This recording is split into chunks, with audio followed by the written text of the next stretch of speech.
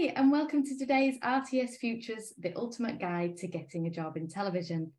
I'm Alex, I'm the RTS Futures Chair, and I'm here to welcome you and give you a little bit of information before we get started.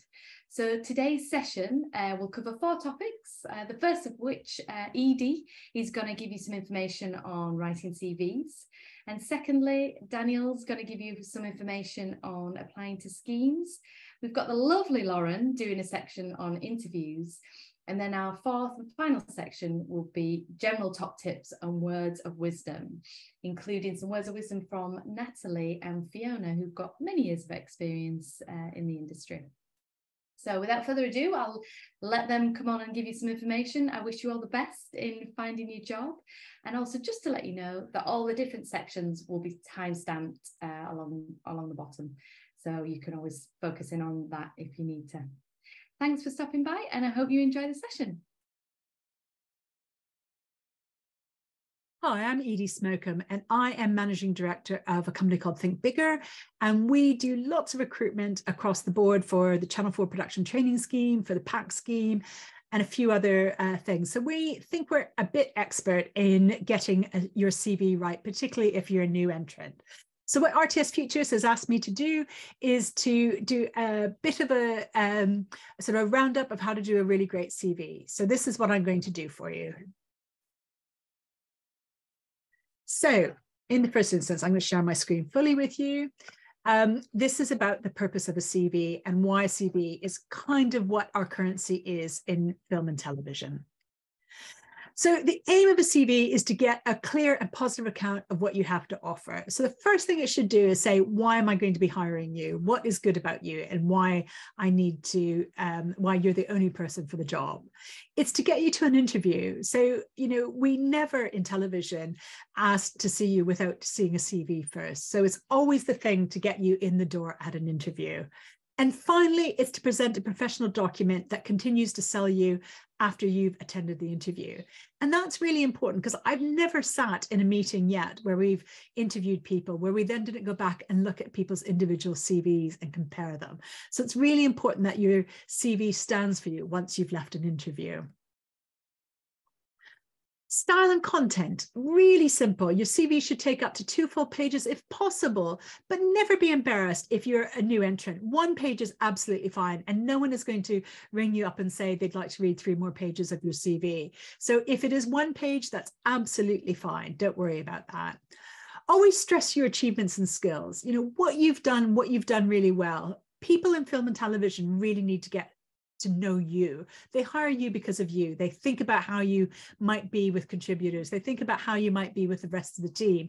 They think about how you might be as a runner on set or location. So as much as possible, information about you personally through your achievements and skills is really important.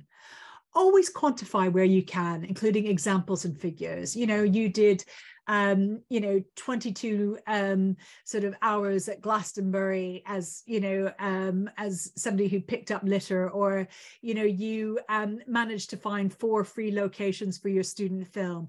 Doesn't matter, but examples and figures are really, really important.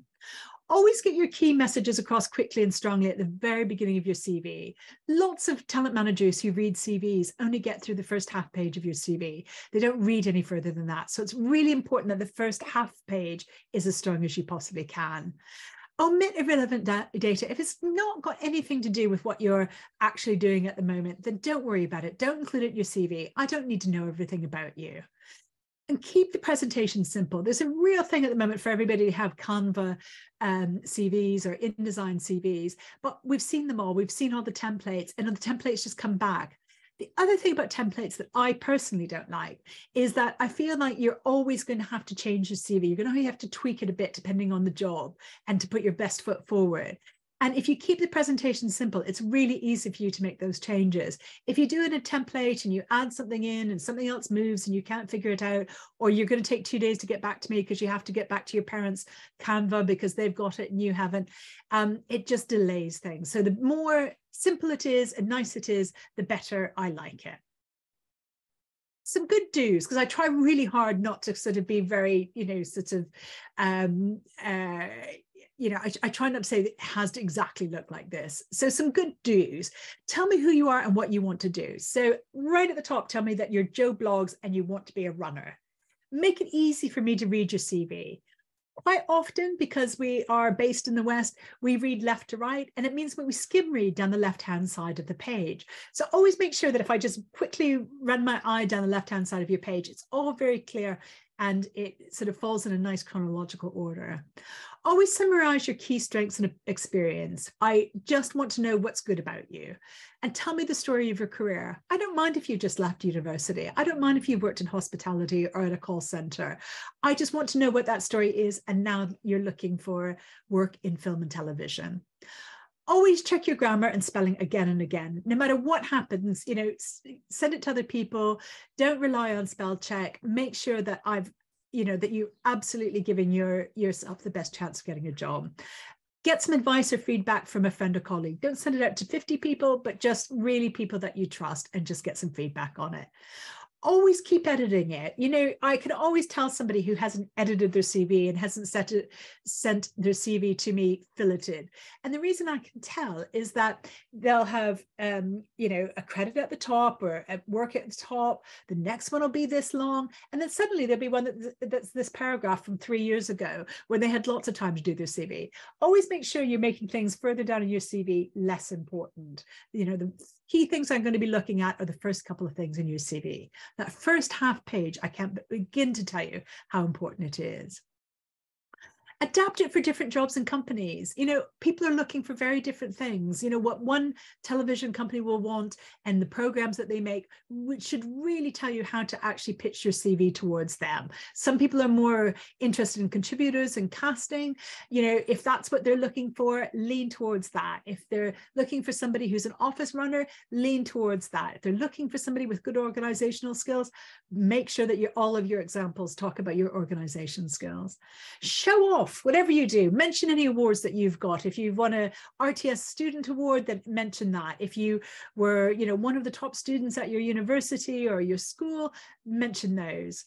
Make it easy for me to find your CV. And this is really important. The number of people that's, send me their CV and it's, latest CV or final CV, don't. Just save it as, your first name, your last name, you're a runner, and when this month is. So at the moment, I wouldn't put December 22, I would put sort of May 23. And that's because if I keep it on file for 4 months or 5 months, I'll know when the last time is that, that CV was updated.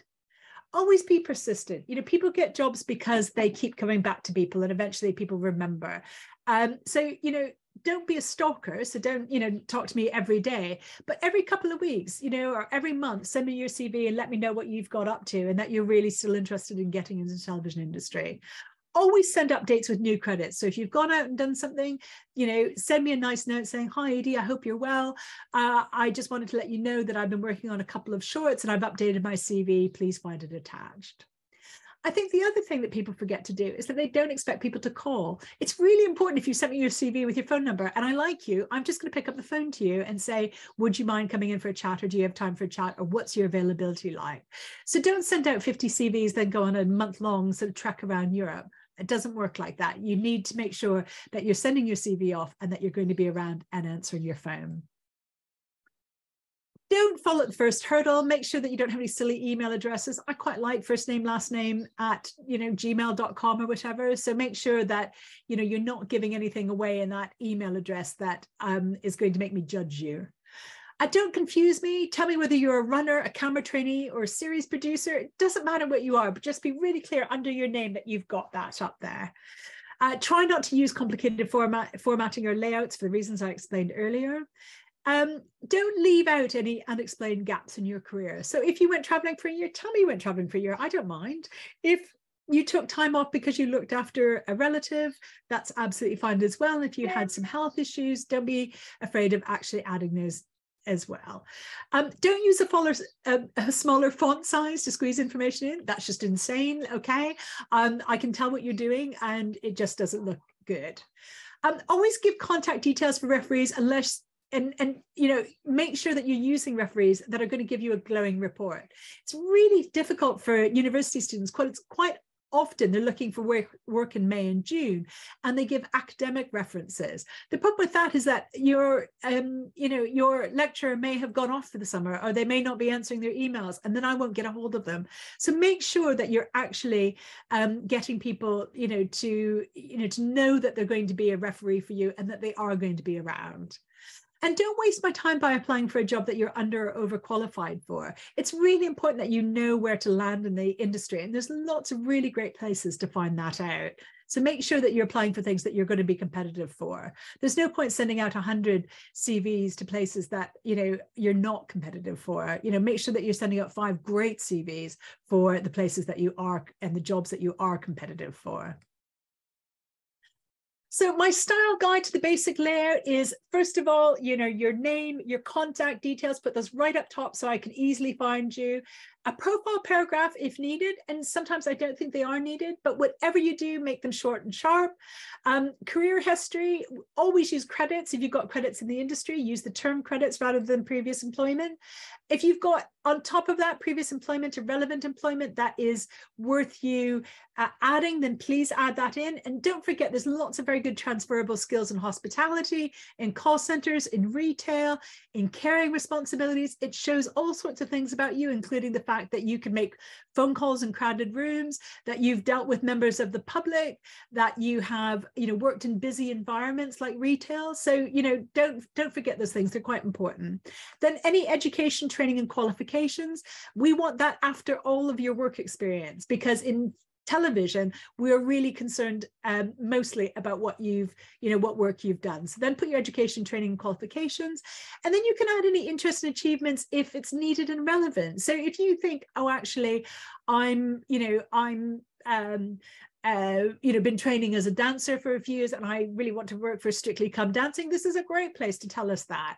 I had a former trainee that was a musical fanatic, and she put that she'd done a lot of work in musicals, and put that there because I eventually got her a job working on Mamma Mia, the show. So that's really worth doing. And then last but not least, put your references.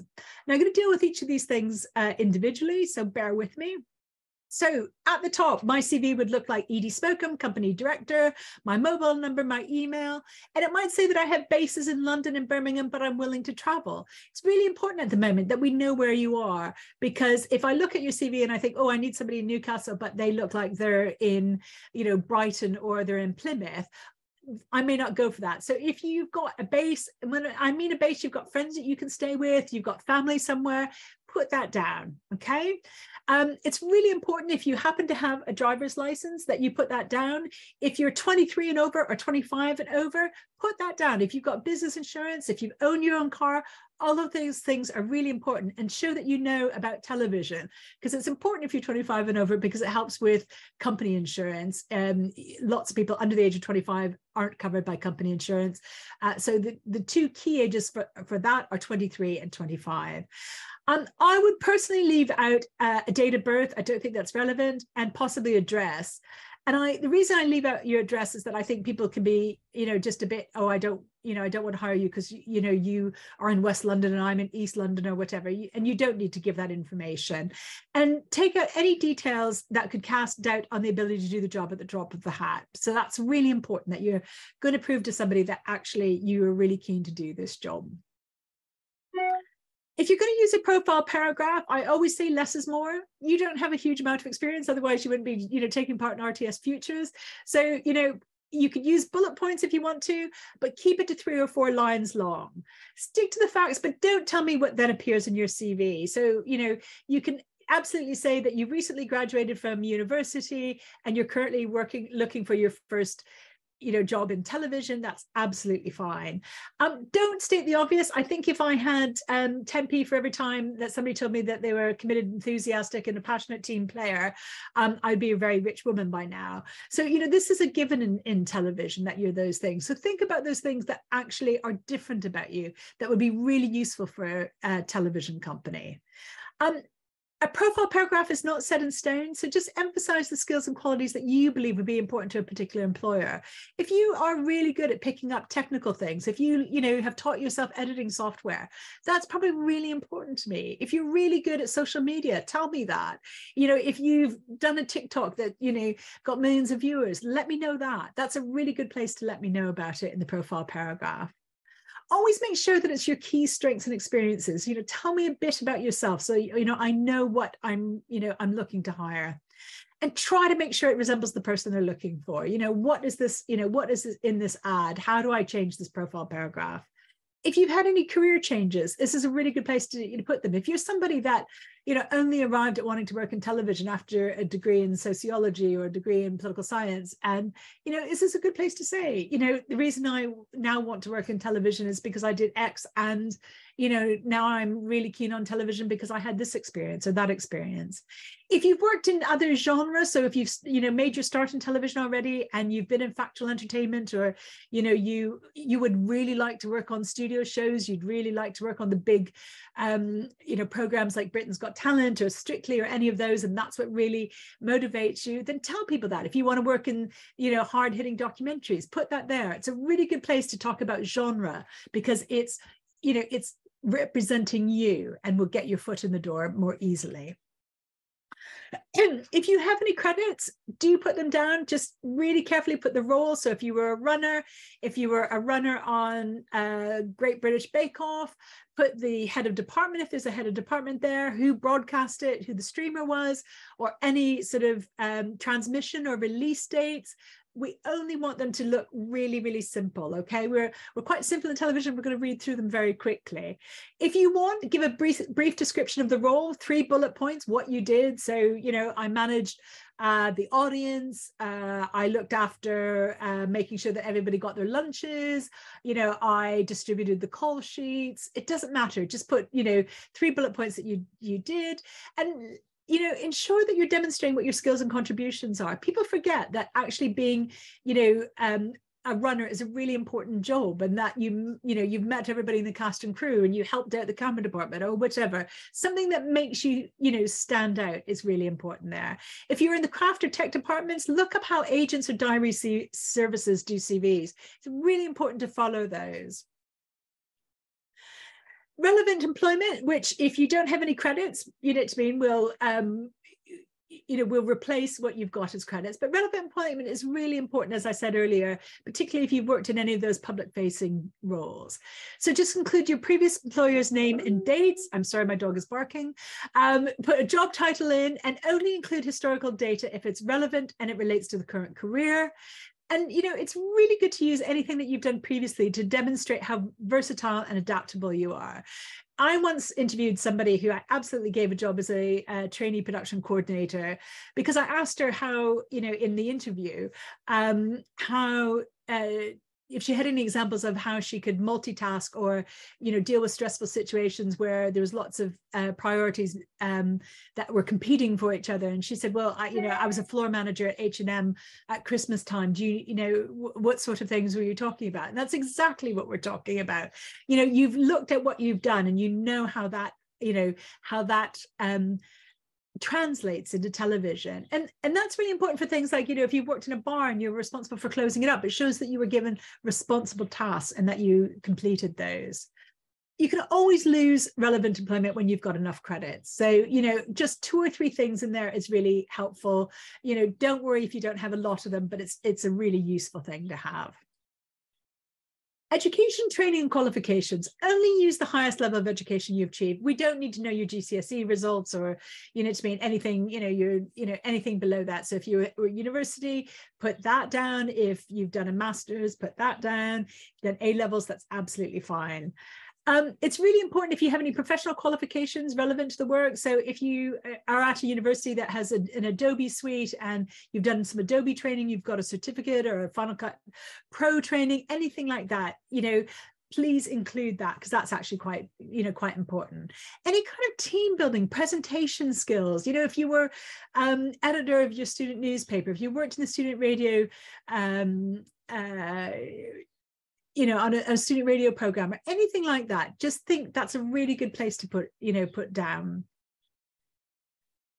Well, we're talking about interests and achievements, which, you know, we're getting to the end of your CV now, but just emphasize interests that say something about you. I want to know if you're outgoing. I want to know if you are daring. I want to, you know, we once hired somebody because they'd done a lot of really extraordinary travel over a 4-year period. And I just thought, well, actually, they're going to be really good at organizing other people's travel. And you know, strangely enough, they were, and they became a production coordinator. Highlight skills that are required of your job, using initiative and having resilience, something that shows that you actually went the extra mile. Try not to use common interests that most people will include, like reading books, or, you know, be specific. What books do you like? Films, what directors, you know, what sort of things do you do in your spare time that make me think, actually, this person really, you know, might be useful to us. You know, think about things that you've self-taught, because I think that always shows a lot of initiative in television. You know, what sort of creativity do you do? You know, do you produce TikToks? Have you done, you know, do you have a really active Instagram? Think about, you know, those things that might be relevant to television. Do you work for any charities? You know, what did you do during COVID? What sort of, you know, support networks do you go out and pursue? Think about past achievements, including editing university magazines, as I said earlier, theatre productions, debating, anything like that. We're really keen on. We really want to know what you know, how you've gone out and got those things. Use really good words in your, you know, what I call good selling words in your CV. You know, words like overcame, achieved, applied. You know, I presented, I contributed, I improved, I organized. Don't use the same words all the time, particularly verbs. You know what I mean? I look through CVs and I think, gosh, this person is selling themselves as a creative. And actually their CV is really boring because they use the same words over again. So try to use words that, you know, show that you're actually, you know, have leadership skills, and that you know your contribution to things. You know, using words like quickly, decisively, successfully, competently, you know, I rapidly, or enthusiastically, carefully, capably, all really good words to use in your CV. References, really important. Try to avoid stating references are available on request. Try to think of 2 really good people, because if you do that, it adds another phone call to the list. And, you know, whoever's hiring you may choose someone who has their references already included to save time. And everybody wants information at their fingertips. You know, if you think about it, you know, you should be able to say, you know, a really good academic reference and a really good employment reference. You know, even if that's a part-time job, just try to get 2 people that are happy to give you references. Always make sure you're going to say the right things. And how I tell you know, people that I talk to about how to do this is, if you're really up for a good job and you really want the job, email them with your CV. Say, hi, I'm up for a job and I put you down as a reference as we agreed. I'm going to give you the job description so you know what they're looking at. If they're going to check your job, your references after you've had your job interview, I always would send another, you know, email going, hi, I had a really good interview with them. I think they may be going to contact you. I emphasized this in my interview. I think they're looking for somebody with these skills. Can you emphasize that? And hopefully they will. Beware, every named person on your CV could be contacted. So just always know that, you know, if you've worked with somebody as a runner and, you know, there was a third AD involved, if they know, you know, the shoot, or they know the production, they're more than likely to contact them directly. If you're sending a covering email or letter, you know, always be really clear in the subject what you're applying for. So this is, you know, the key details, you know, researcher role available now, or I'm, you know, runner available now. Make sure that you cover, you know, why you're applying to this company. Production companies are, you know, as thin-skinned as the rest of us. So if you say, I really like that series that you have out at the moment on X, you know, I've been recommending it to my friends. I thought I would send you a CV. I'm just, you know, starting out in television and would be really keen to, you know, work for a company like yours. Always make sure that you include when you're available. You know, as I said, don't send these out, you know, before you're about to embark on a 4-month, you know, trip, or even a 2-week trip. And make sure that they know how to contact you. Keep it short. Nobody wants to read, you know, an essay in a covering email. And keep it formal and professional. You know, quite often, if people send me their CVs, I'm just going to forward them if they haven't put anything embarrassing in it. So it's, you know, it's much quicker for me to forward a CV if rather than actually download your CV and then sending it off again. Don't get lost in the system. As I said, make sure that you've saved your CV so I know your first name, last name, and when you've sent it to me. I'm not going to ask you any questions, but what I will say to you last and not least is make sure that you put on the very bottom is that this CV may be shared. It's called a GDPR statement. So put this CV may be shared for employment purposes. And that means that I can, if you send your CV to me, I can send it out to other people and talent managers will be able to keep it on file. If you have any questions, there's lots of information out there about television CVs. Make sure you're going to genuine television sites, including the RTS Futures, the RTS sites, and places like Screen Skills. And best of luck, everybody.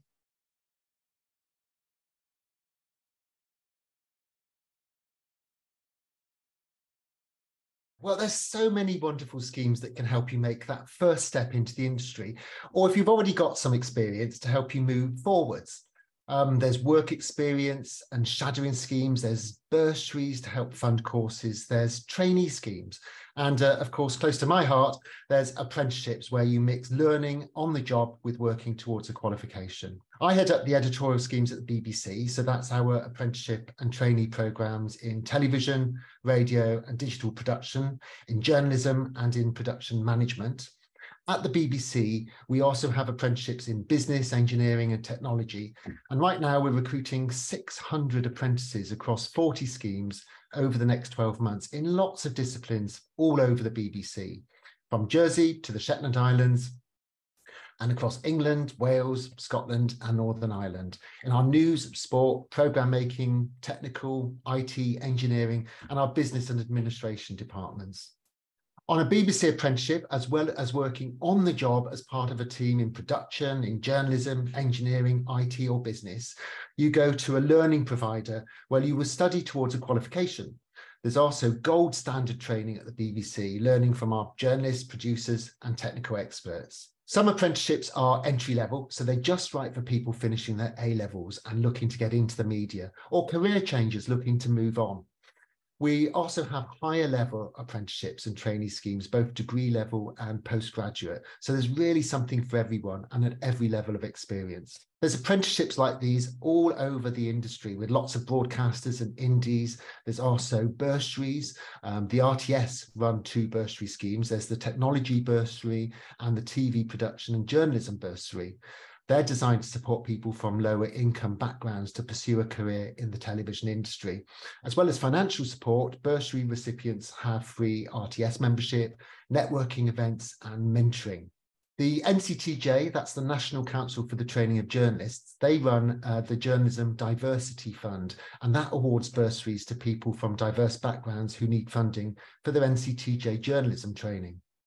There's various bootcamp training schemes like the Mama Youth Project, who offer courses in television production. And the Edinburgh TV Festival runs 2 talent schemes, the Network, focused at those trying to get into the industry. And for those with more experience, there's the Ones to Watch scheme. These are great schemes that include lots of masterclasses and workshops and mentoring. What's it like applying for these schemes? What do you have to do? What sort of questions do you need to fill in? Well, these are really varied in different companies do it in different ways. At the BBC, most schemes have around 3 questions and they're a mix of written and video answers. Very few schemes have any qualification requirements, though some require maths and English, and you'll find details on the adverts. Our entrance level schemes at the BBC are all about potential.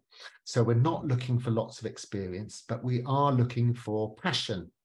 If you're looking at production or journalism apprenticeships, then maybe you've written blogs, made films that you've posted to social media, or worked on a school or college magazine or website. That's the sort of experience we love to hear about. In journalism, we might ask you about a local story that's interested you and your ideas about how to report it. Or in production, we could ask for a programme idea or for you to talk about the production area that interests you the most. In production management, we'll ask you questions that demonstrate your ability to plan and organise. So should you write a covering letter to explain why you're applying for the scheme? Well, again, this really depends on the individual scheme and what's been asked for in the advert. For the schemes at the BBC, you answer questions through the website, but other companies or schemes might ask you to email them an outline, in which case I would advise writing a covering letter that sets out any criteria they've asked for in the advert and demonstrates your passion for the company, for the scheme, and the type of role you're seeking. Are there any schemes that are specific to diverse talent? Yes, all the broadcasters and indies are working hard to develop a diverse workforce. Whilst most schemes are open to all, they particularly encourage applicants from diverse backgrounds.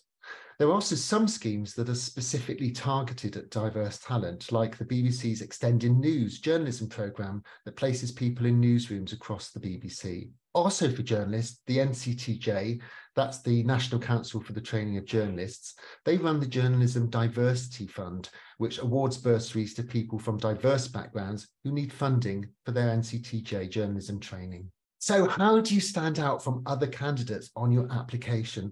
Well, we want to see your passion and your potential. So think about how you can demonstrate that.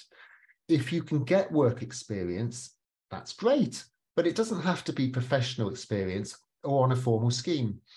If you want to be a journalist, then writing for your school or college magazine or website is really useful experience.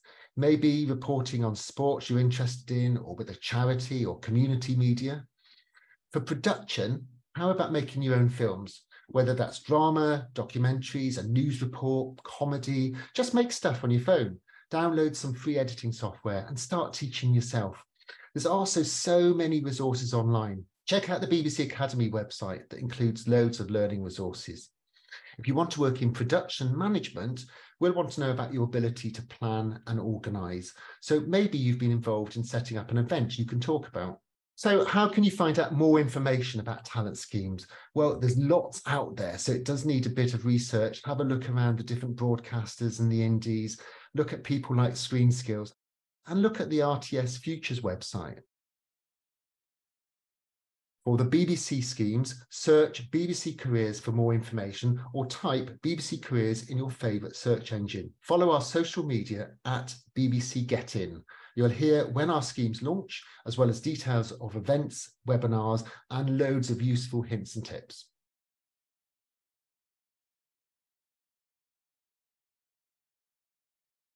The best way to prepare for an interview, I would say, is do your research. I think that's so important. And I know it sounds very, very basic, but a lot of people do forget it. Do your research. Who are you meeting? Who's the company you're going to see? What do they produce? What shows do they make? Having that foundation of knowledge going into an interview is very, very impressive for the interviewer, just to know that you're serious about the role, serious about the company, and it's just good sort of standard way to approach any sort of interview is doing your research, that's for sure, with any interview, any company you're going for. And it's just remembering that this is a first impression. So it's really an important time for in the recruitment process. You've presumably, passed the application stage, which is amazing. You've done really well to obviously get an interview, but it's now your time to demonstrate who you are. So just think, this is the first impression and you really want to give off a good one. When you have your interview, show passion, show enthusiasm for the role, a willingness and eagerness to learn. I think all of these are so important when you are having any sort of interview. It shows that you've got that passion and drive to want to do really well. And I think that's really important in any interview in any field. Get there 10-15 minutes early so you can kind of settle yourself, you get an idea of your surroundings, and it's just again, it's a very good sort of first impression to show that you're there and you're serious about the interview and about the roles. So in an interview, when you have finished, you usually get asked to if you have any questions, and it depends on how much you spoke and what, you know, what the interview was like. But it's always good to come prepared with some questions at the end you can ask, you know, anything that's kind of suitable for that interview. But, you know, anything specifically about the role that you'd like to ask for, I think is perfectly acceptable to ask in the interview. If there are any aspects of the role in the brief that you don't quite understand or want to hear a little bit more about, show them that, you know, you've read the brief, you understand it, and just ask them a little bit about the role itself. I think that's really good practice. You know, and it's your time also in an interview to find out about the company, as well as sort of finding out about, it's your time to find out about the company as well as them finding out about you. So use that time. If there's any questions, ask the interviewer, you know, what do you enjoy most about working at the company? You know, something like that. And it really gives you a good gauge of what, you know, why they like it, why it's such a lovely working environment, which essentially is what you're going to want to settle into. So, you know, use those times when you get asked at the end of an interview, have you got any questions? It's a good time for you to inquire about the company and the role itself. If you're really nervous on the day and you don't feel like you asked all the questions or got what you could out of the interview, rest assured that's perfectly natural feeling, because I've done it many times, but always know you've probably done a lot better than what you think if you are thoroughly prepared. If there are any questions that you know wanted to follow up on that are about the role, you know, I think it's absolutely fine to reach out and say there was one question I was a little bit unsure about, but I feel like if you feel like you haven't asked all the questions, just remember they've asked you the questions they need to know. So if you've given well-rounded, well-researched answers, the interview should be covered. So try not to worry too much about that element of it. But if there are questions that you know wanted to know about salary or the location or where you're going to be based, is it remote working, you know, those sorts of questions are fine to follow up on should you have forgotten to ask them at the end of the interview. And that's perfectly reasonable to sort of reach out to the interviewer after you finish the interview if you forgot to ask at the end. If you don't know an answer to a question you're being asked in an interview, I always feel like it's perfectly fine to ask them what they mean. So rather than guessing and sort of ambling your way along, I feel like if they ask you in maybe in a different way, you will then understand the question, and that is absolutely fine. I would personally always do that so I can understand what they mean. If they're using sort of terminology I don't quite understand, or something like that, they might be able to rephrase it in a way that I do understand and therefore able to answer it correctly and substantially. So don't feel like you can't ask them to sort of repeat it and ask them what they mean. That's absolutely fine. And yeah, and that way you'll be able to sort of prepare. That way you'll be able to answer the question once you kind of understood it, I think. Leaving an interview as sort of, you know, it's your lasting impression, isn't it? So it's I would always thank them for their time. I would you just appreciate sort of being asked for an interview and show your kind of appreciation. It's all very, you know, good manners and polite. And politeness go such a long way. And I feel like that at an end of an interview, if you do that, it's your lasting impression. So, you know, and always leave with a smile. I think that's very important. You know, a smile also goes a long way in especially working in sort of TV production and things, especially when you're kind of starting out. But I feel like that is a really good way, and it's, you know, your lasting impression of an interview.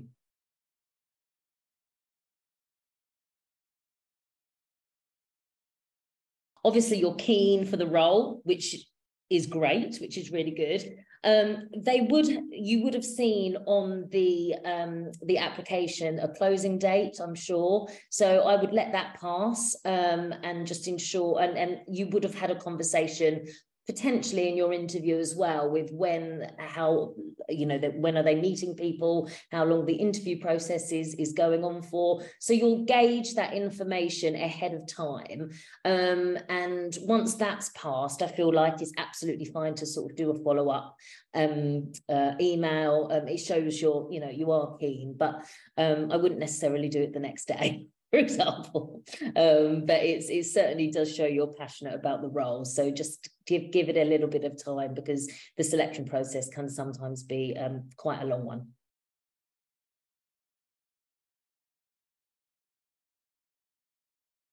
I remember a time when I had someone come into an interview room. I was doing the interview, and they brought with them a sort of an array of color-coded labels, highlighters.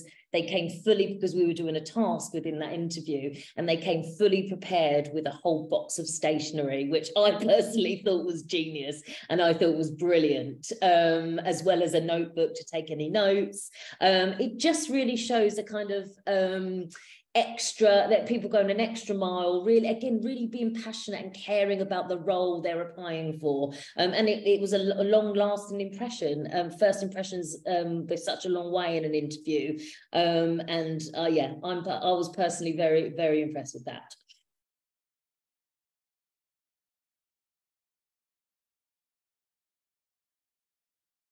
I think when people come to an interview not prepared, not understanding what the role is, not having done their research, not knowing really what the company is, the shows we make, I just feel like that's really basic research you can do before any interview. And if that's not done, that is a little bit disappointing, because it's very easy to do. There's a lot of information out there now on the internet that you can source and find out, and it doesn't take too long at all. So there's no real excuse to not being prepared in that respect. So I've had a couple of interviews in the past where that has happened, which is a real shame, because they showed so much promise in the application stage. So yeah, that I suppose that is a little bit disappointing. My top tips would be prepared, do your research, be enthusiastic, be passionate, have a smile on your face, because first impressions really, really do count. And once you have your knowledge of the company and the role going into the interview, you'll feel super confident, and that will come across in your interview to the employer as well. So it's really, really important. And just a willingness to learn and develop, I think is really, really crucial going into any interview.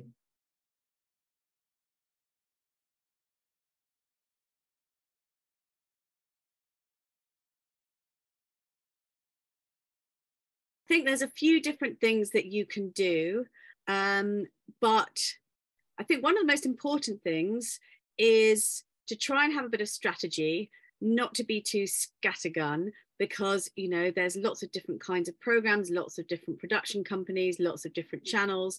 So I think the first thing I would always suggest to people is watch lots of telly, work out what you like, what you think you'd like to make, and do your research. Find out who the production companies are that make those shows, look up the people that are on the credits, and start making a strategic list of those companies and those people. Well, actually, I think one of the most important things that I think is a total no-no is don't make the mistake of writing a standard form email that you circulate to lots of different companies. I think the most important thing is that you make sure that your email is targeted to the particular company or the particular show that you're interested in. So yes, do write to the email on the company website, or if the company website has a talent manager or an executive producer that you know makes one of the shows that you're interested in, write to that person and give a bit of detail as to why you're writing specifically to them or to that company, and about the show or the shows that you're interested in working on. Never underestimate the value of networking, not just with people who can employ you, but with your peers, because there's lots and lots of social media groups out there and networking events. And one of the really good and useful ways to find out about work or companies or people to talk to is to have conversations and keep in the loop, keep in WhatsApp groups and so on with your peers. They are going to be your most valuable resource. Don't underestimate it. It's not just about getting to know the bosses.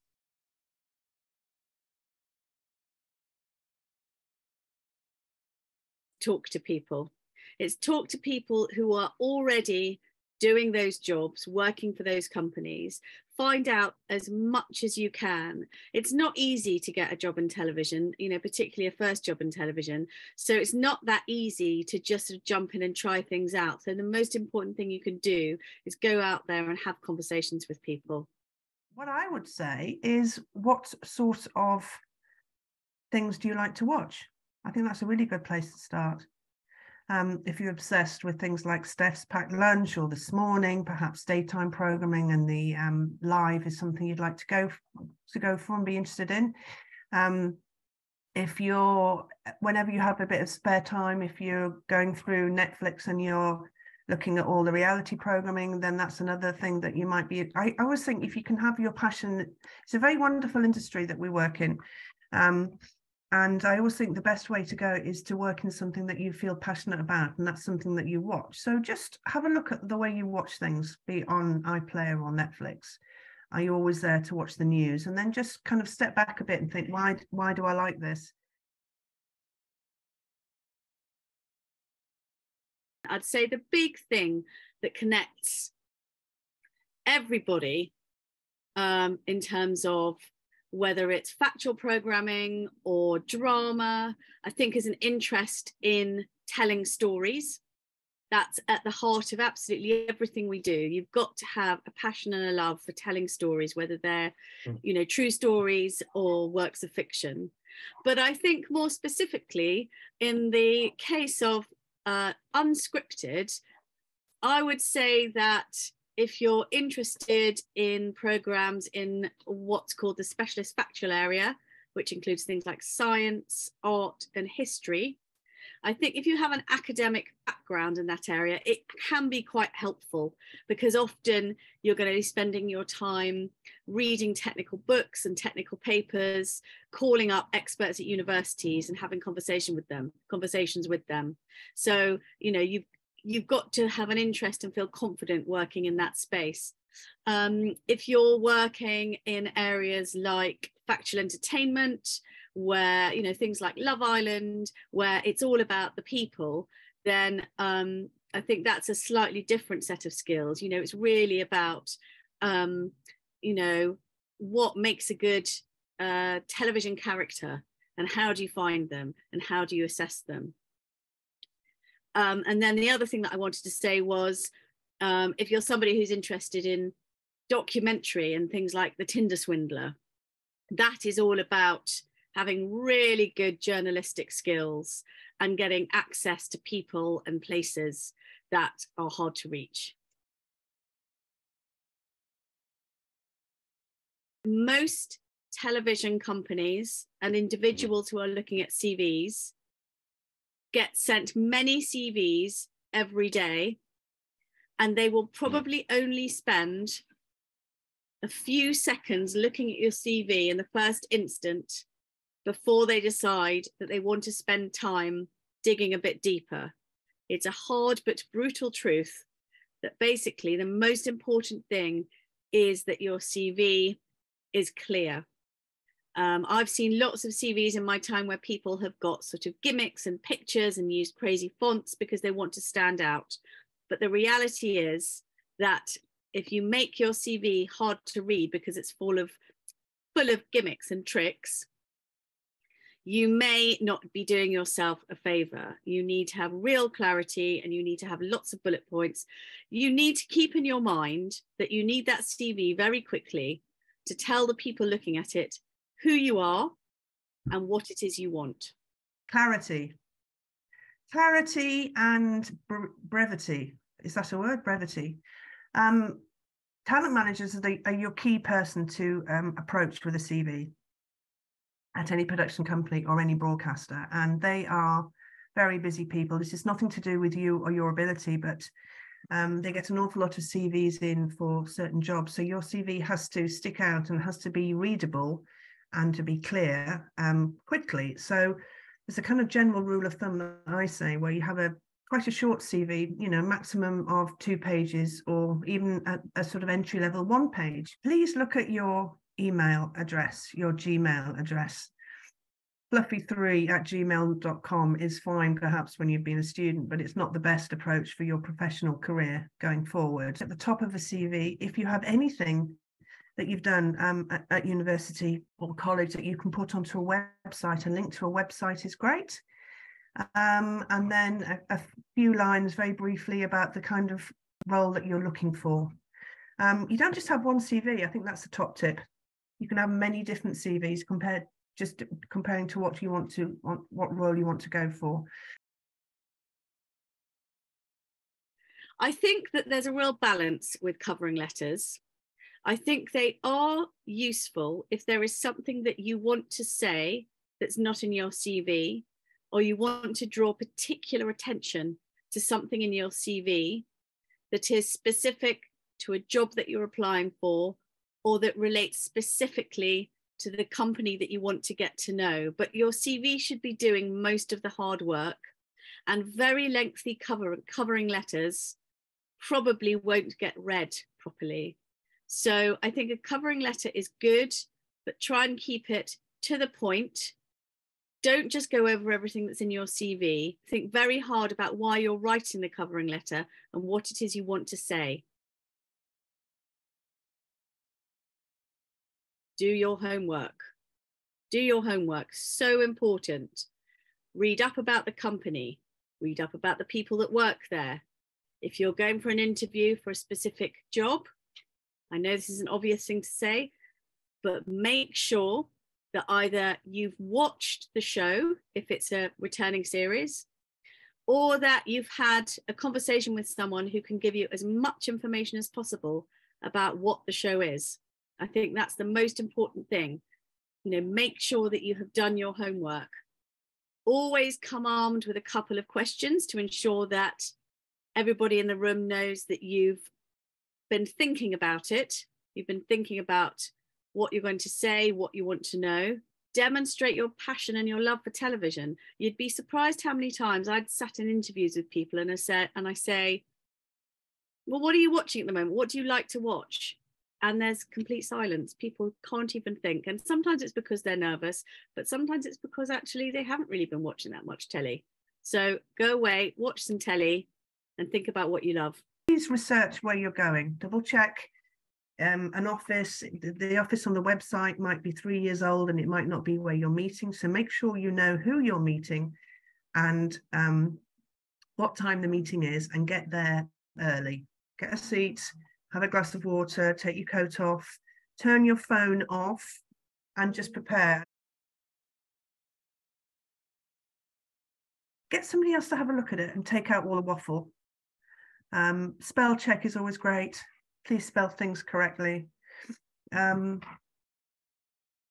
that's it. Don't go on for pages and pages. If it says 500 words, make sure it is 500 words. If it says a page of A4, do it in a decent size font and not a tiny, tiny, tiny font. Clarity, and just, I would do it like an essay and answer the correct, each stage of the things that they're looking for, mirror it in your experience. I don't think you do necessarily need to have a degree to work in TV. I think it completely depends on what job you're interested in. But even then, it's not a prerequisite. I think that if you have an interest in working on specialist factual television, which is all about, you know, stories about science and science research and natural history and art history. It can certainly help and be a little bit of a shorthand if you are used to reading big academic texts and talking to academic experts, but it's not a definite. It just helps, I think. But for example, if you're interested in becoming an editor, there are courses that you can take. You know, you certainly don't need a degree if you want to be an editor, for example.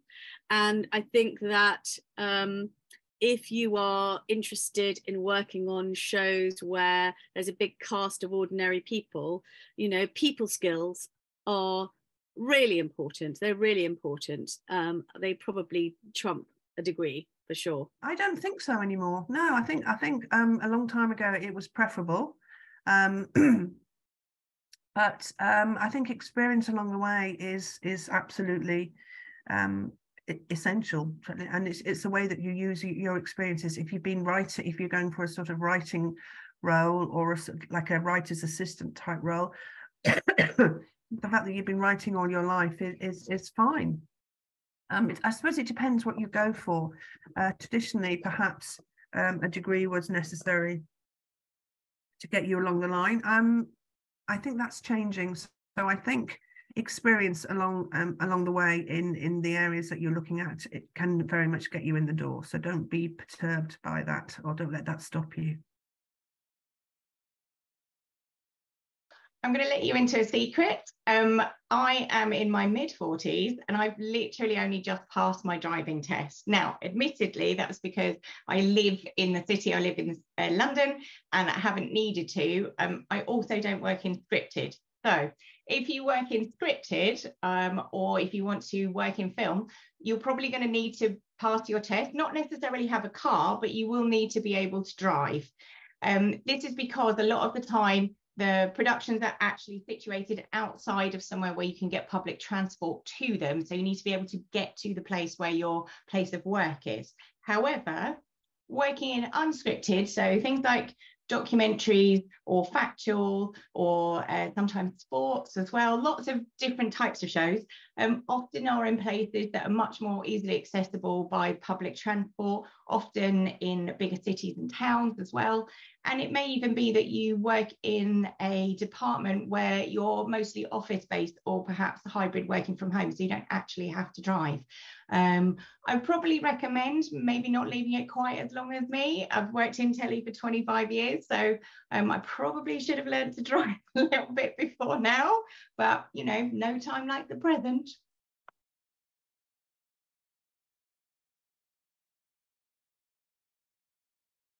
It's tricky, isn't it? I mean, I think production companies and particularly broadcasters are very much holding on to this. I used to work for a company called Screen Skills, and there's a really lovely lady there who set up a mentor-mentee scheme, which they run on an annual basis, actually. In her job, in her little office there, is to match people, to find mentors and then find the mentee, I think that's the right word, to go with them. So keep an eye out on the Screen Skills website because they look for people all the time. But go back to your course or the things that you have done, the experience so far, and just again, rather like trying to find out what you feel passionate about, you've kind of got to take a step back and look at the contacts that you have got already. Perhaps you were lucky enough to get some work experience along with your studying, or in, you know, if you were working with a director or something, have a think about objectively how well you got on with that person, and then just reconnect with them. It's quite scary, but I'm sure you'll have a mobile number for them, or even an email, and send them a message saying, "Hi, it's Fiona here, and we work together. I'm just wondering if I could possibly have your email," and then just send them, just say, you know, I've graduated now, or I'm looking for work now. I'd really appreciate couple of minutes of your time. I don't know if you're going to be around soon or what, and then try and get a meeting with them. And I will guarantee that whoever you're speaking to will be very flattered and feel how nice that was to be thought of in that way, and do as much as they can. I'm sure you'll get a coffee, you might even get a chat. So one of the first things I would say to do is find your Facebook account again. I know that's scary and boring and old school, but Facebook is a way that most talent managers work. And there's lots of different groups on Facebook. There's a Facebook group for runners. There's a Facebook group in the north of England, any roles outside of the M25, called TV Talent North, and they're absolutely fantastic. There's a company called Screen Skills, which is a charity. They run at different times of the year all sorts of different early entry level schemes. You can get on their mailing list and find out about those. They're not just London centric. They often have bases in Leeds or Manchester, as well as Scotland and Wales and Northern Ireland now. And there are bursaries available for you to go do that, or else it might be online. So that's another one. Sometimes it can be really difficult to know what you should be paid, but there's a few easy tricks, or sorry, tips even, that you can use. So the first one is ask other people. So it's a really good idea to try and befriend your production manager or line producer. They'll be able to share with you the kind of range of salary that you can expect. You can also look online as well. There are some resources. One that I would recommend having a little look at, which is free, and you don't have to be a member, is actually Entertainment Union, BECTU, BECTU. If you have a little look for their rate negotiations or rate cards, depending on what job you're doing, there will be a little guide for you, which will give you the bare basic of what you should be paid sort of for the first day in that job. And then you can look to build upon that. But I would just have conversations with people about what you should expect to be paid. You might be surprised. You might be slightly undercutting yourself.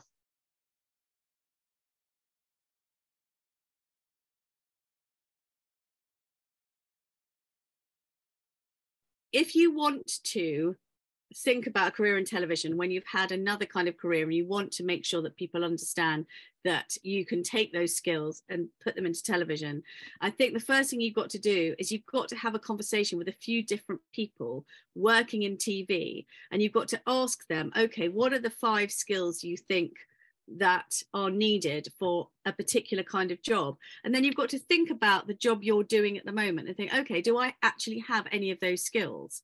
So take Love Island as an example. You know, that is going to be all about, or any of those shows where there are a lot of ordinary people in them, you know, it's going to be all about making a good connection with ordinary people, and helping them feel comfortable and relaxed and talking to them. And you know, there's lots of different kinds of jobs outside television where that is a prerequisite. You know, for example, if you are a waitress, or if you work in an office for an estate agent, you know, or if you work in a flower shop, you know, all of those jobs, you know, dealing with people, making them feel comfortable is all absolutely part of it. And then lots of jobs in television, it's really important to manage a budget. And there are lots of jobs outside television where managing a budget, dealing with money is really, really important. So in a nutshell, I would say, talk to people already working in television and get them to break down for you what are the top 5 skills that you need. And then think yourself, what am I doing now that connects with that? And I think that's the way you can prove to the employers that you've got the baseline skills that you need. Again, I always go back to Screen Skills. They do sort of transitional courses. Depends really what you want to do. There are kind of lots of side steps. I mean, I'm a talent manager now, but I used to work in, and I still do actually, I work in on-screen talent. And I sort of sidestepped into talent management off the back of that. And then casting is another thing, and they're sort of grouped. So you can kind of do a sort of left or right change depending on what you want to do. But if you want to go from a director to being a producer, that's you know, you can sometimes do that on specific projects where you can be a director producer, Or if you do want a completely different change in tack, you have to be prepared if you can do that financially, because quite often you will have to take a step back to move forward in a new direction. And again, this lovely place, Screen Skills, offers amazing training courses. So you can have maybe been a director for a while, but you're wanting to eventually move towards commissioning, for example. And there are commissioning schemes that you can apply for, which will take you through that process, and you'll be mentored through and work on different productions. I'm not going to say it's easy to do, but you know, if you're up for a challenge and you're very passionate about it, there are ways of doing it. But I think, as I say, it's often easy to see the changes when you're in a job already. Networking is a really key part of working in television, because television programs are made by groups of people. They're not made by individuals. They're made by teams of people. And so that feeling that you're connecting with people and in the room with people is really, really important. That's the way that great telly gets made. But, you know, it's something that doesn't necessarily come naturally to everybody. And, you know, lots of people have spent lots of time in front of their computer screens, and it might be something that's quite new for them. So I think the thing about successful networking is, you know, be kind to yourself, because it's something that comes with confidence. And, you know, I said earlier, you know, don't underestimate the importance of connecting with your peers. So I would say start small, start with a couple of people that you feel confident talking to, and grow it from there, because it's a small world, telly, and before too long you'll suddenly find that two people that you've connected with working at two different production companies will have met another 3 people each, and before you know it, you know, you've spread your networking to 20 companies and 50 people, and it happens very, very organically. But just be kind to yourself and start slow. But the most important thing is, you know, it doesn't happen in front of a computer screen. You know, you have to go and do these things in person if you can. But everyone's as nervous as you. You're no different. It goes back to my original question of what you like to watch yourself, really, and where you are in the country. If you are based in London, there are an awful lot of networking events that you can try and apply to. Again, it's just being part of the whole sort of system. Remember I said about the Facebook groups? There are an awful lot of things advertised there. So you sort of have a look at the production companies that are near to you, and you can go in and say, I'd love to come in and say hello and introduce myself. If part of a talent manager's job is to make sure that they are supporting new talent, and that's one way to go. There are more and more of these meet and greets that are happening. And the best way to really network is get your big girl pants on and look back at the people that you've already got a connection with. And that's a good start. Go back through the people that you already know, and you'll be surprised at who you made a connection with. And the best way to network is to start off and to reach out to them again. Have a coffee, have a phone call. Remember, people are busy, and it's not all about you, and it's nothing personal if they don't get back. But it's also okay to reach out again. And I think that's the best start to network, is to look at the people that you already know. I would say, let me start there again. That's okay. Also, right sat next to the thing, making it wobble. I would say there's a couple of ways to get your next job. The first thing is to be really good at the job that you've actually been hired to do, so that people build trust in you, your abilities. They understand that you can do the job, you follow instructions. That just makes you a really trustworthy member of the team. So it means that people would like to take you on to their other jobs. So sometimes you don't even have to look for the next one. People are going to be looking for you. Another tip is to let people know that you're looking. If you don't share with people that you are looking for your next job, then employers often just imagine that you're already busy and working. So make sure that you're reaching out to people, whether it's sending text messages or on WhatsApps or in groups, just reminding people that you're available. Put it on your socials as well. Just let people know that you're around, really.